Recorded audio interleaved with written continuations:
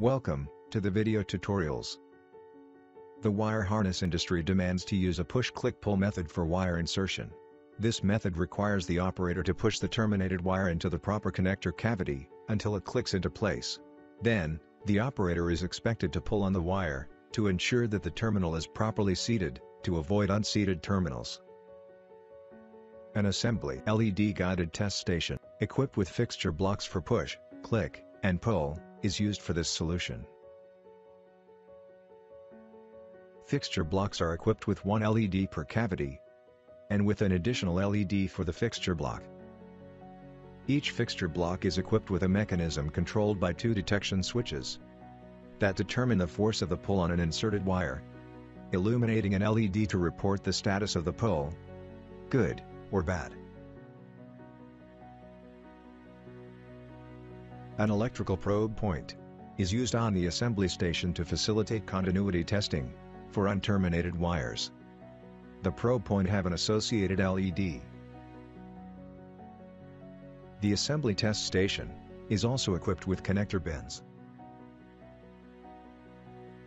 Each circuit bin is equipped with an automated gate that opens automatically by the NX program. This solution requires that the NX tester and the NX editor be in the latest version. Tester must be equipped only with LED test point boards. Standard NX test point boards are not compatible with this solution.